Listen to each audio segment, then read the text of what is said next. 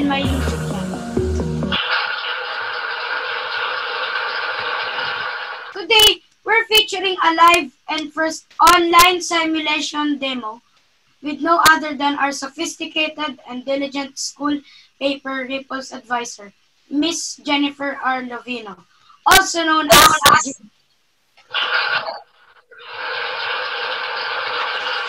With us in this event, we have our kind-hearted principal, Miss Rosana G. Ramos. Of course, in the house too, is our public schools district supervisor, Miss Mirna G. Soriano. The public schools district supervisor in charge in elementary journalism, Dr. Chofilo R. Narambaba. The public schools district supervisor in charge in secondary journalism, Miss Ayla B. Llorea.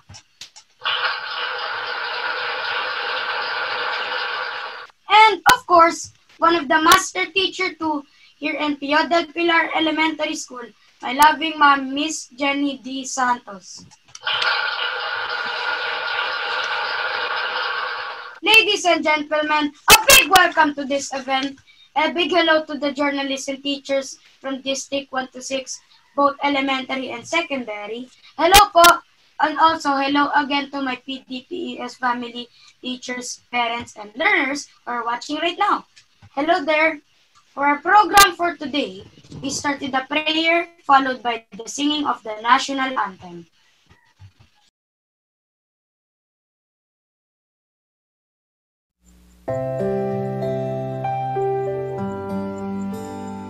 Let us put ourselves in the holy presence of the Lord, as we all say, in the name of the Father, the Son, and the Holy Spirit. Amen. Dear Father, we thank you for everyone gathered here now. We thank you that you know each one of us by name and have caused us to walk with you. We say that we are dependent on you and our trust is in you completely. As we surrender ourselves with adoration, we welcome you amongst us today and celebrate the gift of life that you lavish upon each one of us.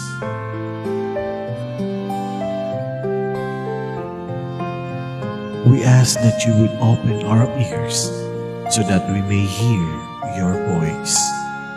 Open our minds so that we may receive your eternal wisdom.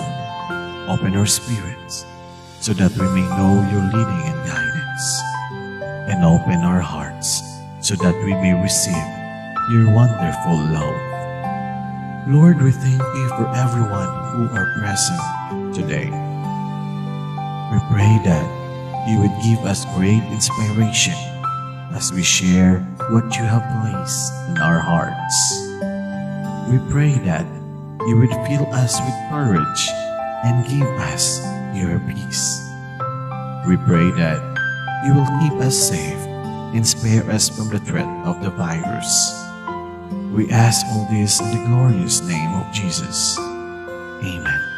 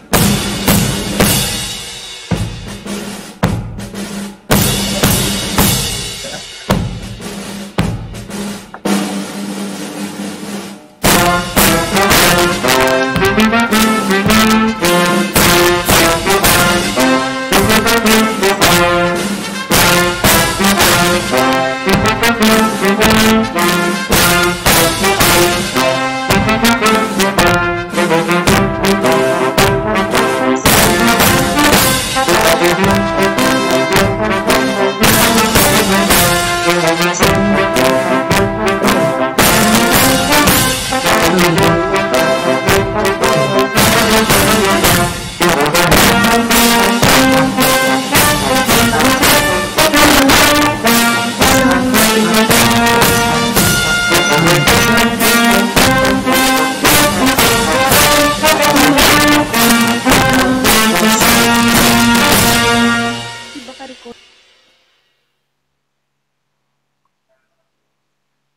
go, Gabi. Hello, everyone. Hello everyone again. I'm Gab Santos. Let me call our very supportive principal, Miss Rosana G. Ramos, for welcome remarks.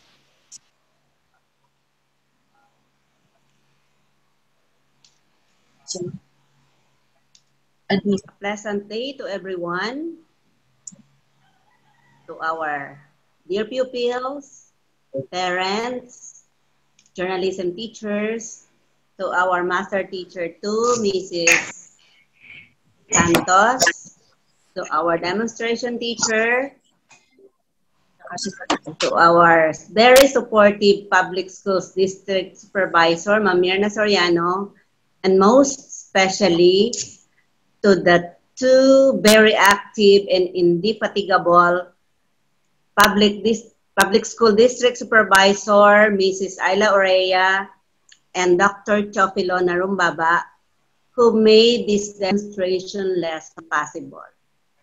Indeed, this virtual demonstration lesson to be showcased by one of the pride of Pio del Pilar Elementary School in journalism will enlighten the journalism teacher and clear the clouds of uncertainty hidden at the back of their minds. In so doing, it is my pleasure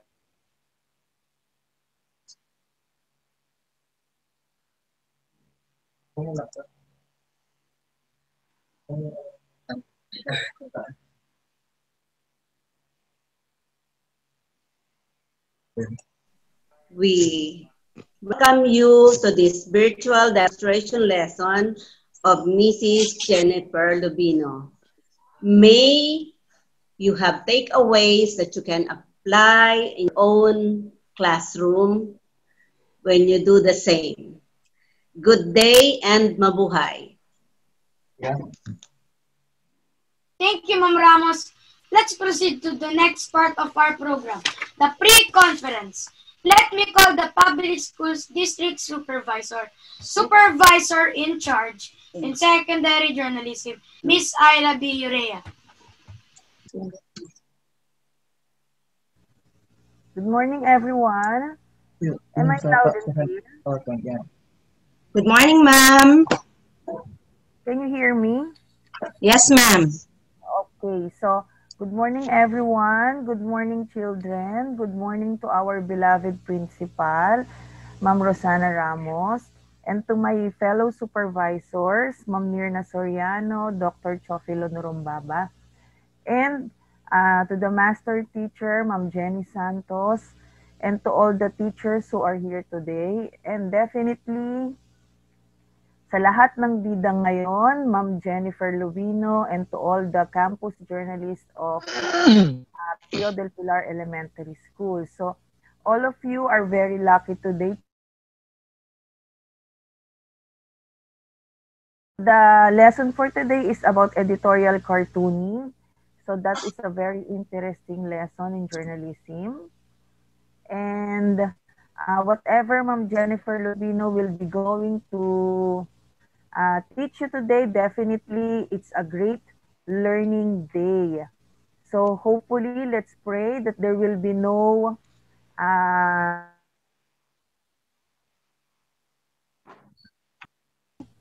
and Ma'am Jennifer, thank you for the challenge. Yes, ma'am.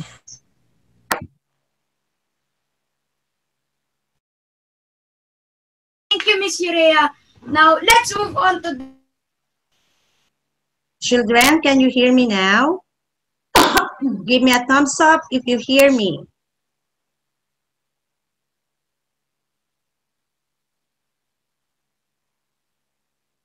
Supervisors, Dr. Narumbaba, Miss Urea, Miss Soriano,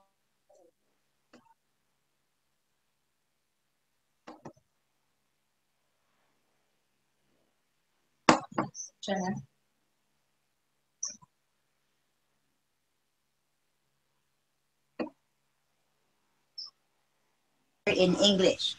She had a post-baccalaureate degree of education, major in pedagogy in PUP. She was given the TESOL certification by the American TESOL Institute. She had 39 units for a master's degree in ERIS, majoring in administrative supervision. She started in Pio del Pilar Elementary School, teaching in grade 4 for a year, then 2 years in grade 3. Then she was placed in grade 6, and she was the school paper advisor since then. She is self-directed and an enthusiastic educator with a passionate commitment to student development and learning. And today, we will witness how she handles the grade 6 journalism class in a new normal setting. And that is Mrs. Jennifer R. Lovino, the pride of Pio del Pilar Elementary School, our demonstration teacher for today. Yes, Gab?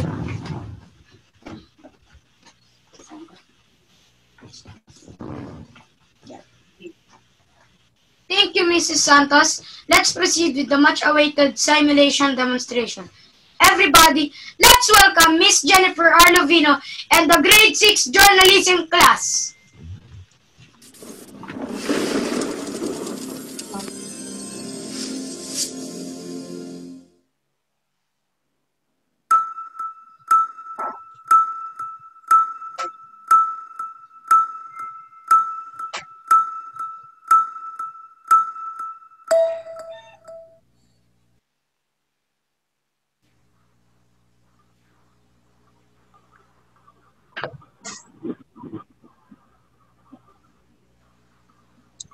Stephanie? Yes, ma'am. Okay, go. Classmates, let's bow our heads and feel the presence of the Lord. Let us pray. In the name of the Father, and of the Son, and of the Holy Spirit. Amen. We thank you, Lord, that despite of all the challenges we are facing now due to pandemic, we still continue our study. Bless us with good immune system, good mind, and good character to embrace the new normal life, especially on this new online class. Bless all the teachers who have to work so hard in order to do lessons on the internet and other media. Bless also all the students who have to take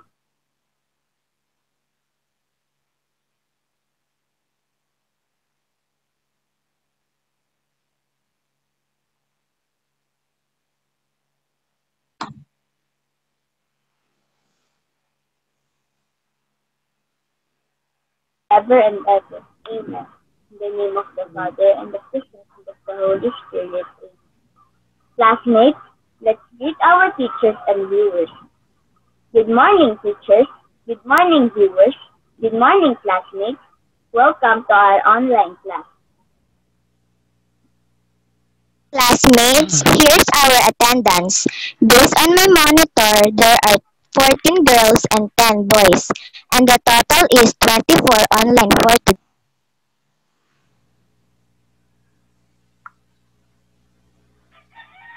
So we are 24. Classmates, let's have our virtual rules. Rule number 1. Be on time. Be online at least 10 minutes before the class begins. Rule number 2. Be prepared. Check if your gadget and Wi-Fi connection are well. Rule number 3. Be attentive. Listen to our teacher while she is explaining. Rule number 4. Be respectful. Wear appropriate clothes and mute your microphone while someone is speaking. Rule number 5. Participate actively. Classmates, let's do our drill. Copy read the sentences by stating the correct symbol. Can you do number 1, Jamaica?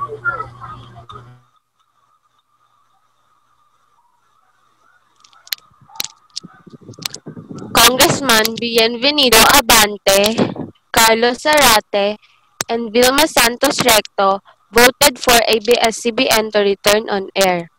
My answer is insert comma and insert period. Congressman Bienvenido Abante, comma, Carlos Zarate,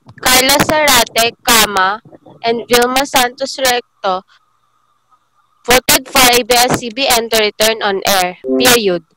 Am I correct, Shafi? Yes, you are correct.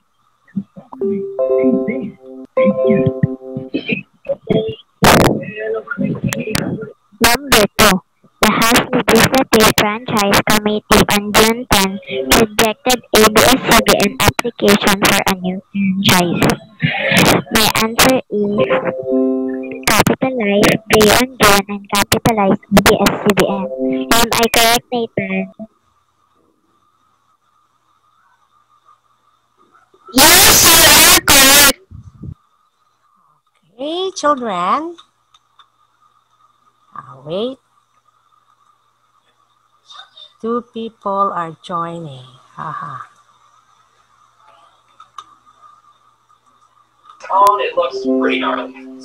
Ice cream. Actually, yeah, really delicious. Nigel, please do the review.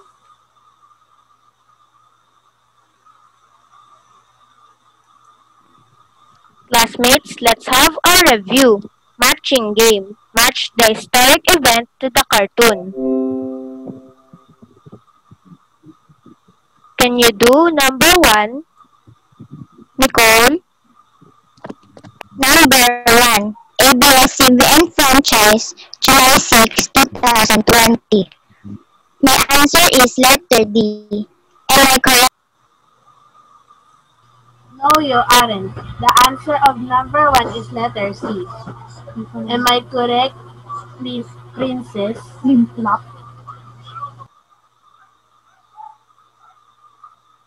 Please call another one. Princess is not. Am I correct, Dan? Yes, you are correct. Number 2. Pag-asa Island in Spratly, April 8, 2019. My answer in number 2 is letter E. Am I correct?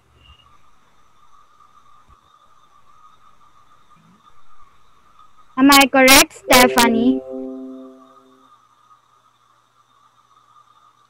Please call another one, Dan. Am I correct, Noah? Yes, you are correct.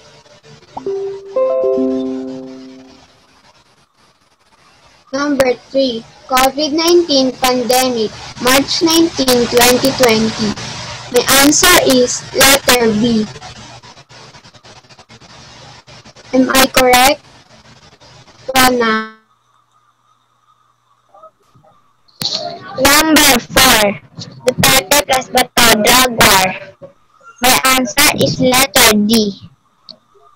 Am I correct, Nathaniel? Yes, you are correct. Taal volcano eruption. My answer is A. Okay, so I'm very glad you still remember our previous lesson. Okay. Now, please take a look at these two editorial cartoons. Okay, do you see it clearly? Give me a thumbs up. Children, okay, there you are. Now, based on these two, how do you find opinion-based without cartoons and with cartoons? Nicole.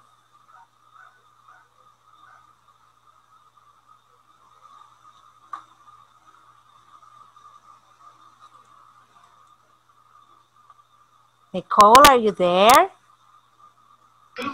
If it's without cartoon, it is not entertaining. Without cartoon, not entertaining. Okay. Let me hear from Nathan.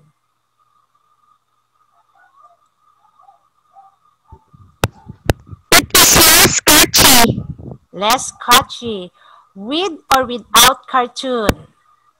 With cartoon. And without cartoon. Without cartoons. Okay, good. So, now have here cartoons. Take a look at it carefully and study it well. Can you see it well?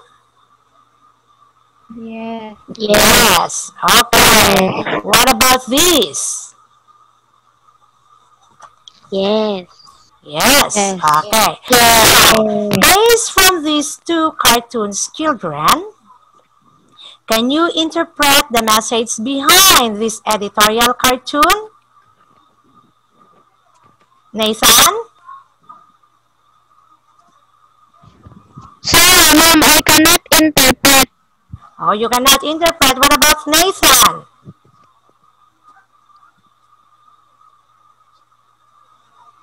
I think Nathan is not there. Dan, can you interpret it? Yes, Ma'am, I can interpret. Oh, what's the message behind this cartoon? President Duterte wants to protect us from drug lords, drug pushers, and drug users. Okay, so that's your own interpretation. Okay, how about this? Who can interpret this cartoon? Okay, some are raising their hand. Yes, Kelly. Filipinos are affected in ashfall or struggling because of the Taal volcano corruption. Okay, they are asked for. That happened in January, right? So, based on these two cartoons, children, what should a cartoonist consider in making an editorial cartoon? Okay, again, based on these two cartoons, what should a cartoonist consider in making an editorial cartoon? Let me hear from Princess. It should be real. It should be real. Okay. Are there more answers? Eric?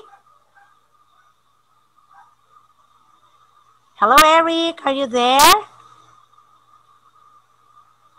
I think Eric's line is not really that stable. Yes, JM.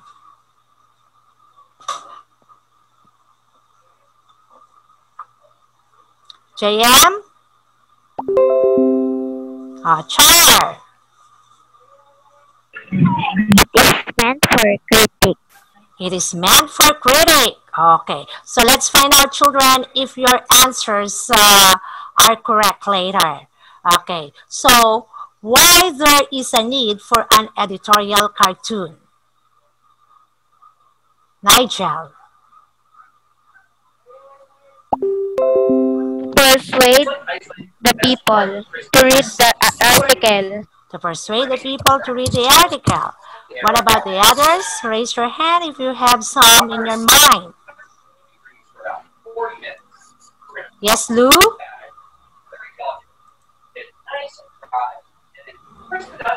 Lou, are you there?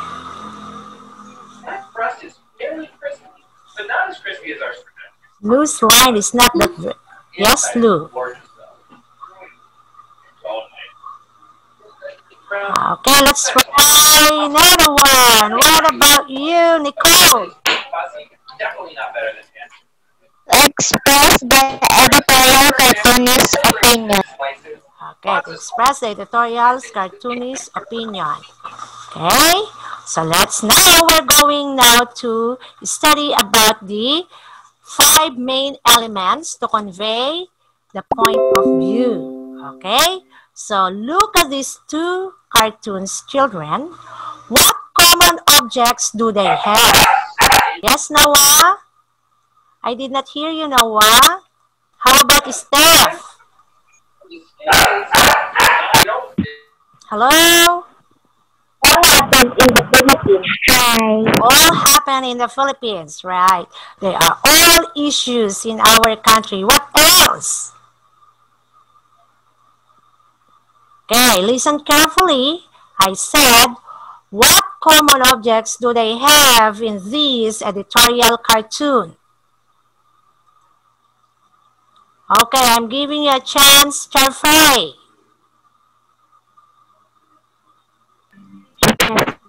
Juan de la Cruz. Both have Juan de la Cruz. And why did you say that he is Juan de la Cruz? He has salakot. He has salakot. Correct. Because Juan de la Cruz represents the Filipino people by wearing the native salakot and a barong Tagalog or camisa de chino, long pants and slipper. And we call this as symbolism, using an object to stand for an idea. So what element is this, Lou? Lou, what element is this?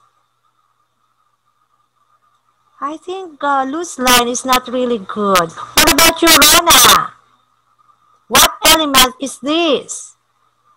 Symbolism. Symbolism. Correct. Moving on. Okay. Let's take this one. Okay. Can you interpret the cartoon? Can you interpret it? JM?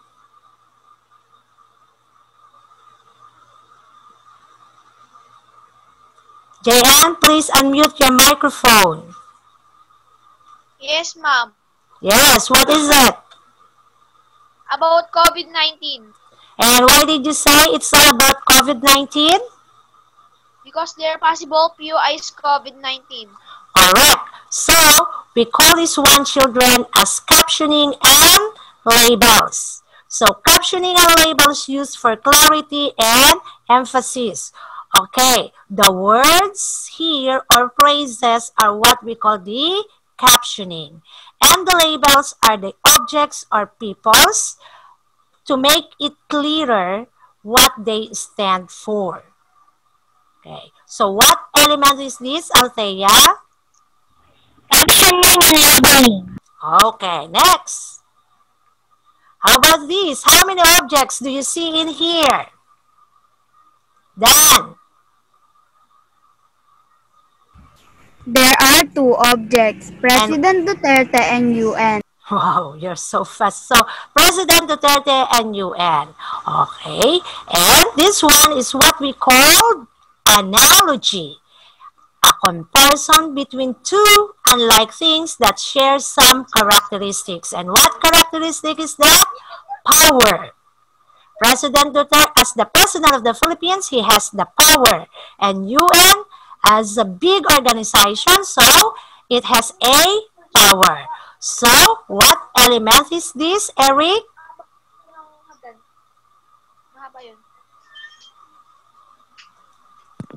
Analogy. Analogy. There you are, Eric. Number 4 is what we call irony. Okay? In the irony, children, the difference between the way things are and the way things are expected to be. So this is your number 4 element. So what element is this, Freya?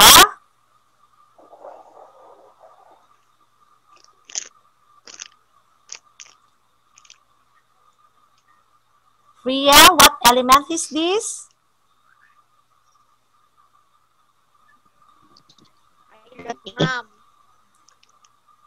It's, yes, Char. Irony. It's irony. Correct. Okay. And the last one is this. Can you describe the physical feature of the cartoons? Who wants to describe the physical features? Who is that? JM.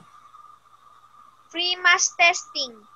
It's free mass testing. Okay. So when you say free mass testing, what element is this? Ma'am. Yes, JM again. When you say, Exaggeration. is that exaggeration? Yes, Kelly. Captioning or labels.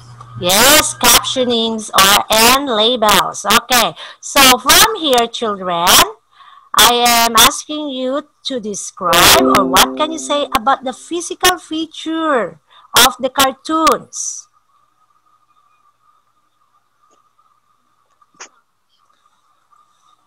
Yes, Kelly. They have big heads. Big heads. What about you, Nicole? They have bushy eyebrows.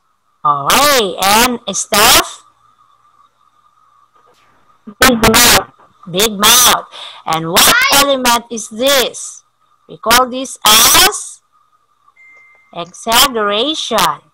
It means overstating or magnifying a problem or physical feature or habit with big nose, bushy eyebrows, large ears, and baldness. So that's what we call exaggeration.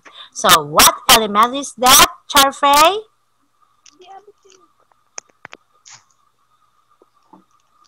Charfei. I want to hear others. What about you, Nathan? What element is that?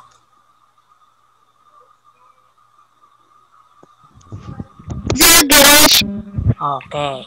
So, based from our topic now, children, can you state the elements of the editorial cartoon, Rana? The five main elements of editorial cartoon are symbolism, caption and label, irony, analogy, and exaggeration. Very good, Rana. Let me hear from Noah. Five elements of editorial cartoon are symbolism, captioning and labeling, analogy, irony, and exaggeration. Very good. So, since you now know the elements of editorial cartoon, can you differentiate it? Or, can you differentiate the different elements of editorial cartoon? Let's start from Althea. You're raising your hand. Is that Althea? Yes, it's Althea. Symbolism. Symbolism. What is it? Althea, what does it mean when you say symbolism?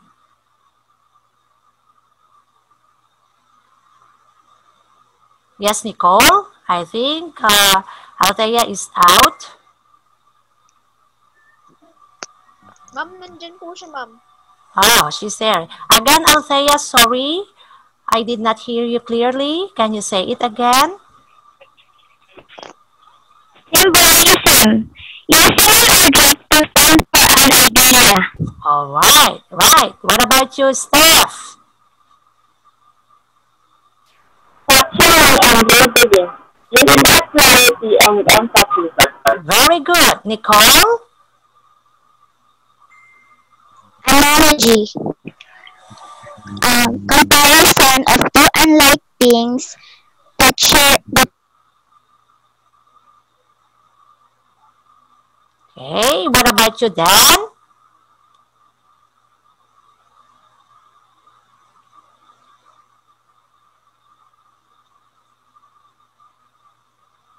Oh, I'm having a network connection.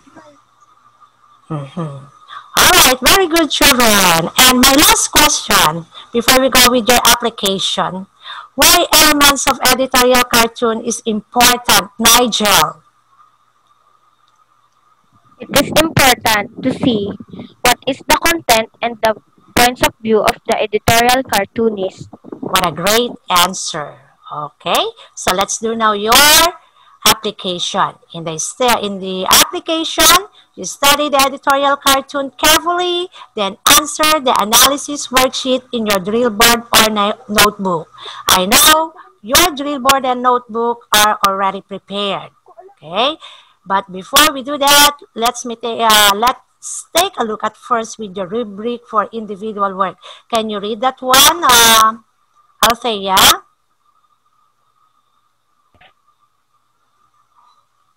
Rubrics for individual work. 1 point for excellent. 4 good. 2 points for fair. Space all objects and symbols of the editorial cartoon. 6 objects and symbols is equivalent for 5 points. 5 objects and symbols is equivalent 4 points. 4 objects and symbols is equivalent for 3 points. 3 objects and symbols is equivalent for 2 points. Space all the adjectives of the editorial cartoon. 3 adjectives is equivalent for 5 points. 2 adjectives is equivalent for 4 points. 1 adjectives is equivalent for 3 points. 0 adjectives is equivalent for 2 points. Recognize elements of an editorial cartooning. 5 elements is equivalent for 5 points. 4 elements is equivalent for 4 points. 3 elements is equivalent for 3 points. 2 elements is equivalent for 2 points. Alright, so these are your rubrics. So now to take your, to answer and take your worksheet. Yes. Okay. Yes. Please do the descriptive points, Althea. Excellent 2 points. You are the next national cartoonist. Very good, 10 to 14 points. You are the next regional cartoonist.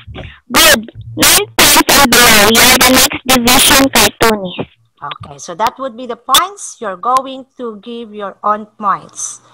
Okay, here's now your cartoon analysis worksheet. I will give you, this is just 1 to 2 minute activity.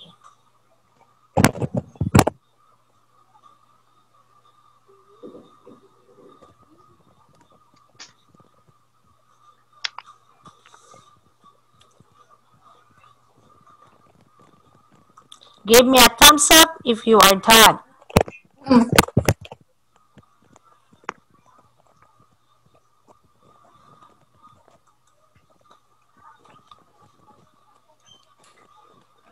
Wow, Kelly's so fast. She's already done.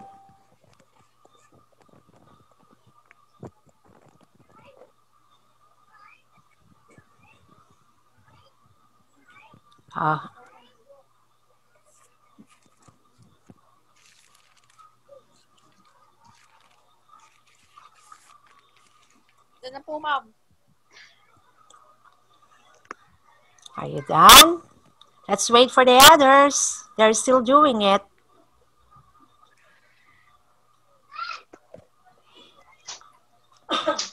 Eric, show me your camera, and Renee, show me your camera. Nawala na eh. Di nawala. JM, please turn off your microphone. Okay. Who are done? Kelly is done. Jamaica, Althea, done. Nathaniel, oh, I guess all of you. What about Nigel? Are you done? No. No. Okay, Steph, done. Nathan, not yet. Priya is done. Charfay? No. No. Okay.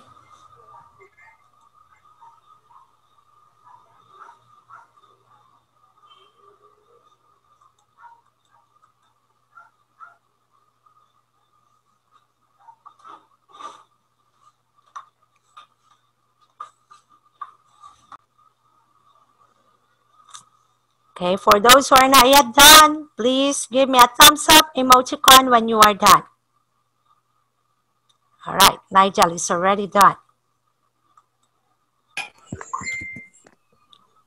What about Charfay? Are you done? Yes. Yes. Okay, so let's take a look now. Please, take take a look at your answers. All right. Number 1 here, it says, list the objects or people you see in the cartoon. What are the objects or people you see in the cartoon? Yes, Noah.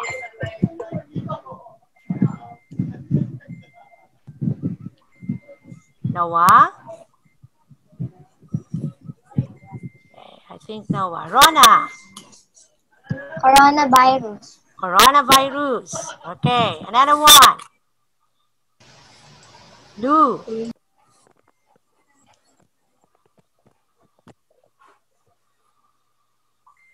Lou, I cannot hear you.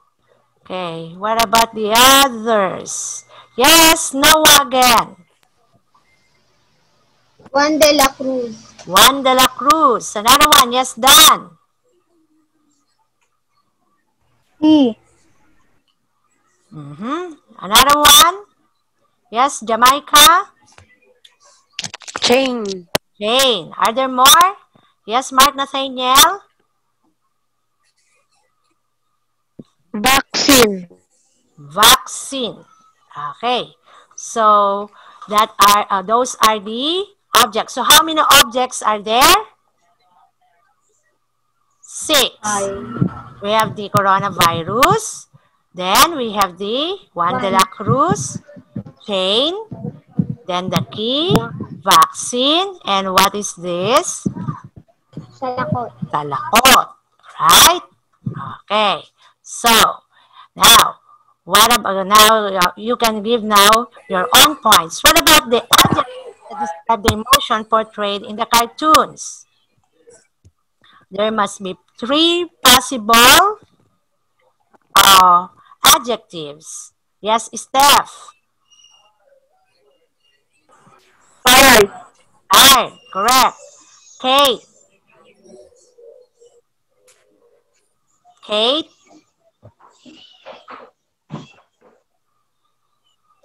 Kate, are you there? You're raising your hand. Althea, Kate.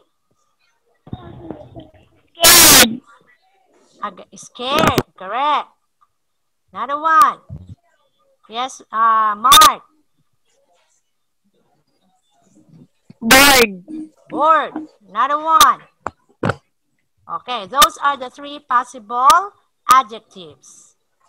Okay, give points to yourself, to your work. Let's take a look at number 3. List the elements of an editorial cartoon portrayed in the cartoon.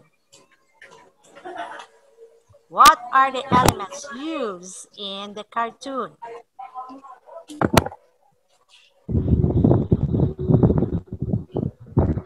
Nicole. Captioning and labeling. Yeah, that's the captioning and labeling. That's the vaccine and the people or object. Okay, what else? Nathan? Symbolism. Symbolism. And that is, what symbolism is that? There are many symbolism in there, right? All right. So we have also, yes, Matthew? Matthew. What is it? Nigel?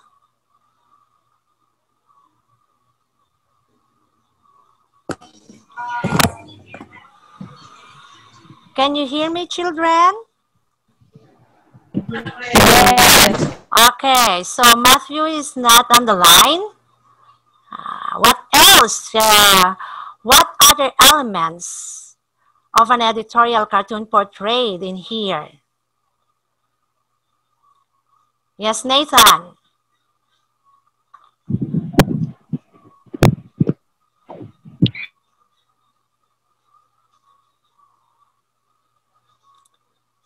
Did you hear Nathan, children? Hello, did you hear Nathan? Sabi po ni Nigel, exaggeration po. Okay. All right. So what about you, Nathan? What's your answer? No answer? So we have already 3. How many elements are there in this cartoon? There must be 5 elements. What are the another 2? Rana.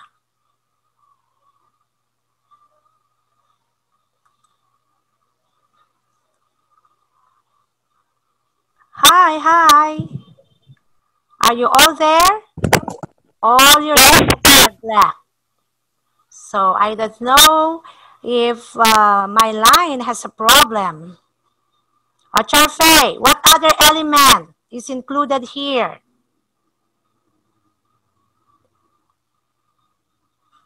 Money. Irony. And the last one? Yes, JM? Analogy. Analogy. Correct. Okay, so give points now to your work and then screenshot and send to our FB group chat after our class. I'll give you 5 seconds to compute your score.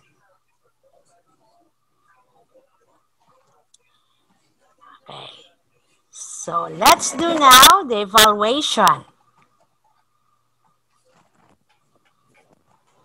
Who would like to? Evaluation. Identify the elements of the editorial cartoon in the sentences. Type your answer in the chat box, then wait the signal before sending it. Okay, so you're going to type your answer in the chat box. Wait for my signal. Are you ready now? Okay. Yes po.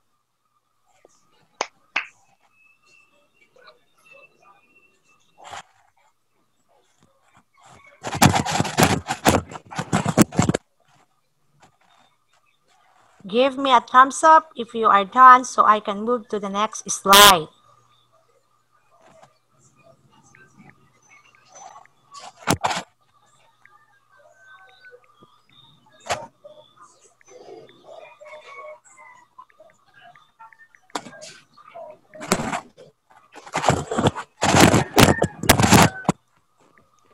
Done?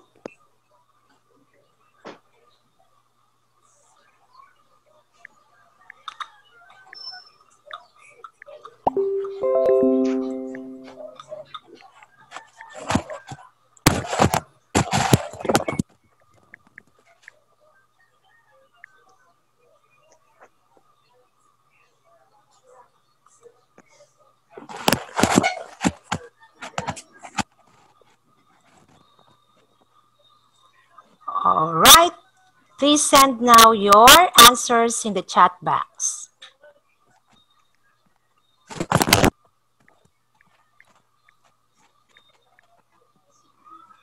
Two are already sending it.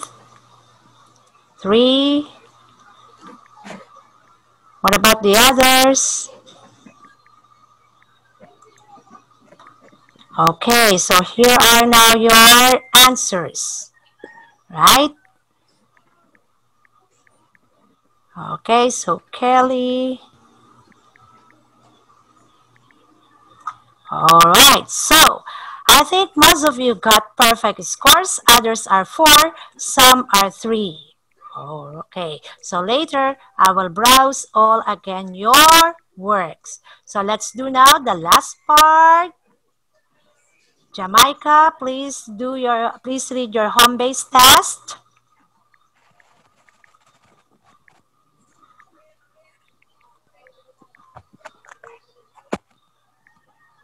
Is Jamaica still there?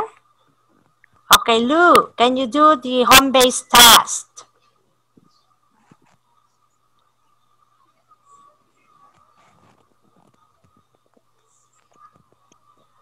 Draw an editorial cartoon on the issue of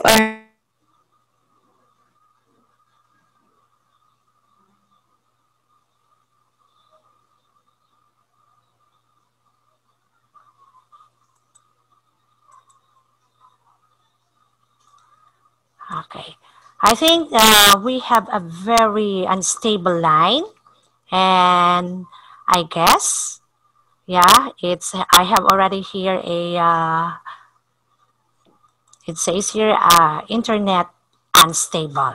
Okay, draw an editorial cartoon on the issue of our medical frontliners that shows any of the above mentioned elements.